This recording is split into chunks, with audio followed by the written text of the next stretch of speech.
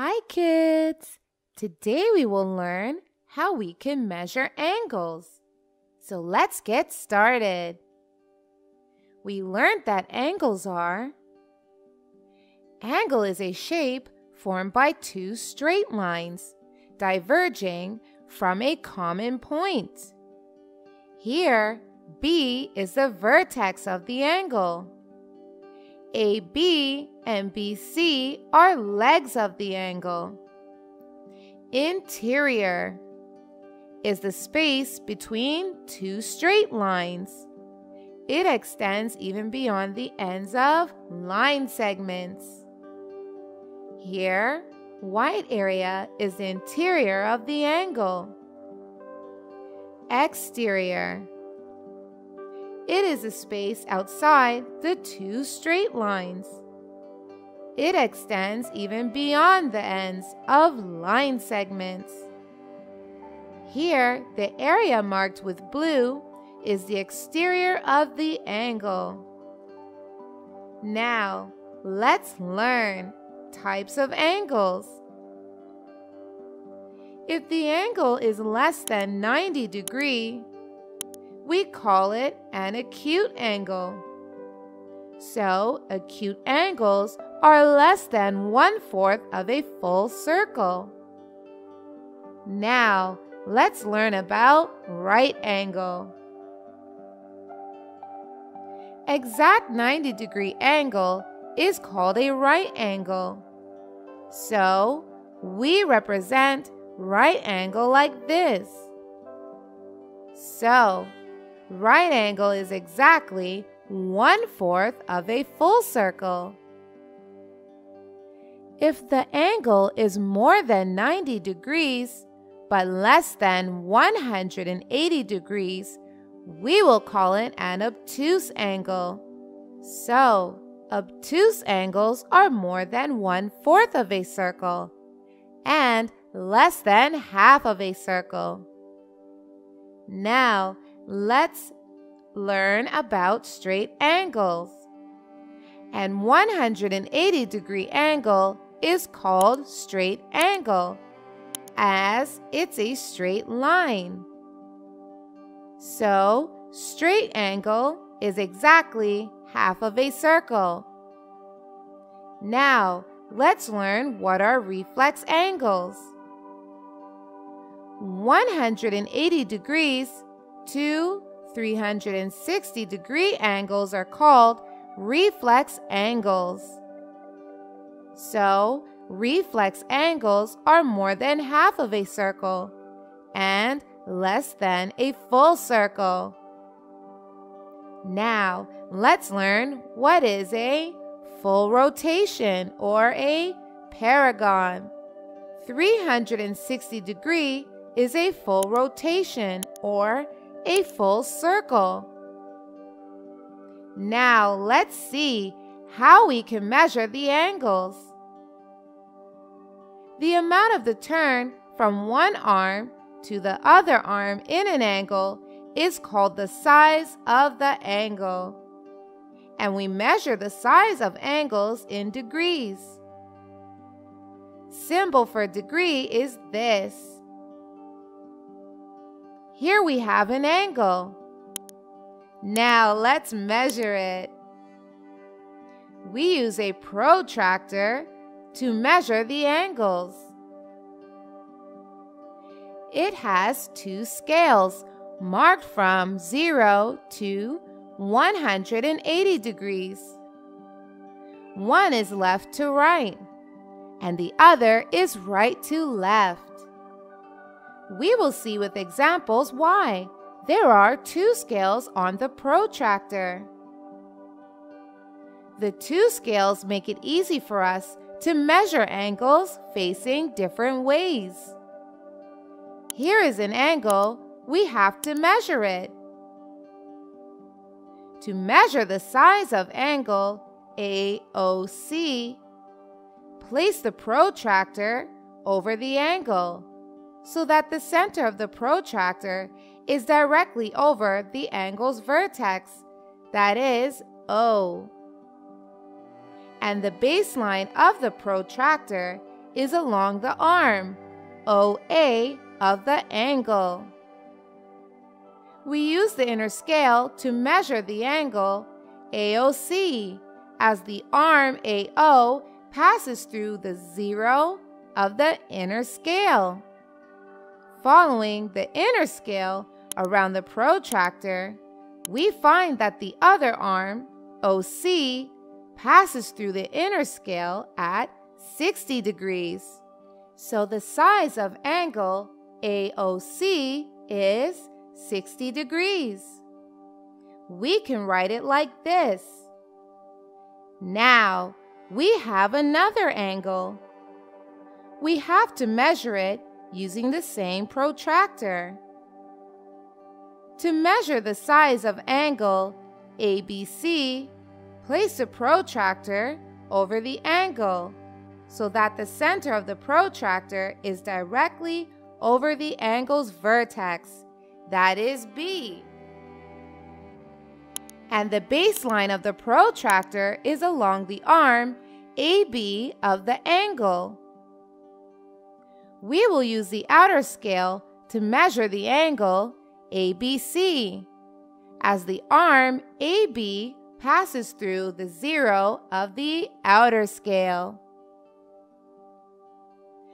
Following the outer scale, we find that the other arm, AB, passes through the outer scale at 120 degrees. So, the size of angle ABC is 120 degrees. We write it like this.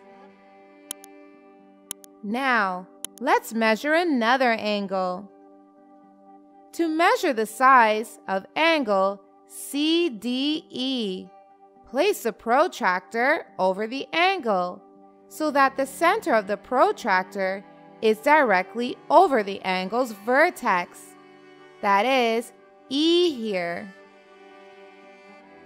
And the baseline of the protractor is along the arm ED of the angle. We use the inner scale to measure the angle DEC as the arm DE passes through the 0 of the inner scale. Following the inner scale around the protractor, we find that the other arm EC passes through the inner scale at 90 degrees. So, the size of angle DEC is 90 degrees. We write it like this. So kids, we have learned how we can measure acute and obtuse angles. Now let's learn how we can measure reflex angles. Now, we will use a protractor to measure the reflex angle ABC. To measure the reflex angle ABC, extend the arm CB to D to form angle CBD, which is a straight line or a straight angle. And we know straight angle measures 180 degrees.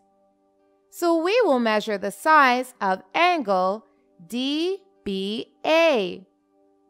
Place the protractor upside down so that the center of the protractor is directly over the angle's vertex, that is B here.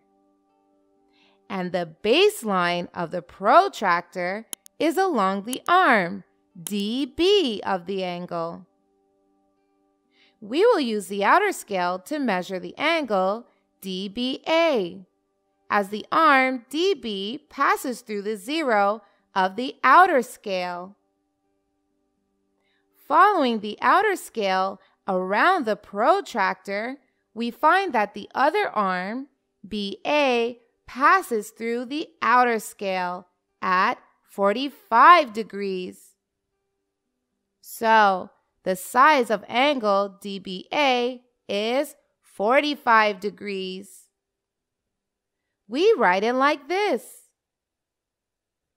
to measure the reflex angle ABC. As the reflex angle ABC is equal to the sum of angle CBD and the angle DBA. 180 degrees plus 45 degrees, we get 225 degrees.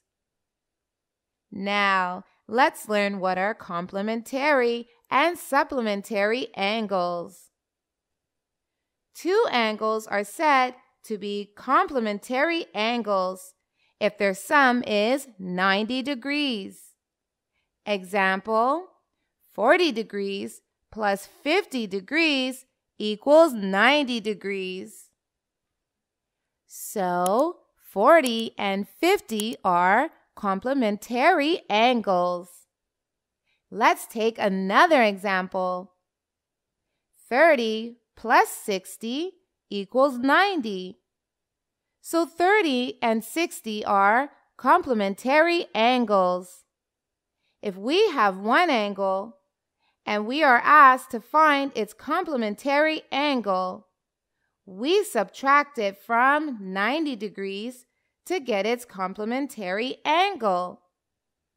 Example, what is the complementary angle of 55-degree angle? For that, we will subtract 55 from 90. 90 degrees minus 35 degrees, we get 55 degrees. So, 35 degree is complementary angle of 55 degrees. Now, let's learn what are supplementary angle. Two angles are said to be supplementary angles if their sum is 180 degrees. Let's take an example. 70 plus 110 equals 180. So, 70 and 110 are supplementary angles. Let's take another example. 50 plus 130 equals 180. So they are supplementary angles. If we have an angle and we have to find its supplementary angle, we subtract it from 180 degrees. Let's take an example. What is a supplementary angle of 60 degrees? Kids, you have to subtract an angle from 180 degrees to find its supplementary angle. So, subtract 60 degrees from 180 degrees. We get 130 degrees. So, kids, today we learned how to compare angles. What are complementary and supplementary angles? Now go ahead and take a quiz to learn more. Bye-bye. Thank you so much for watching. Don't forget to like, comment, and share this video.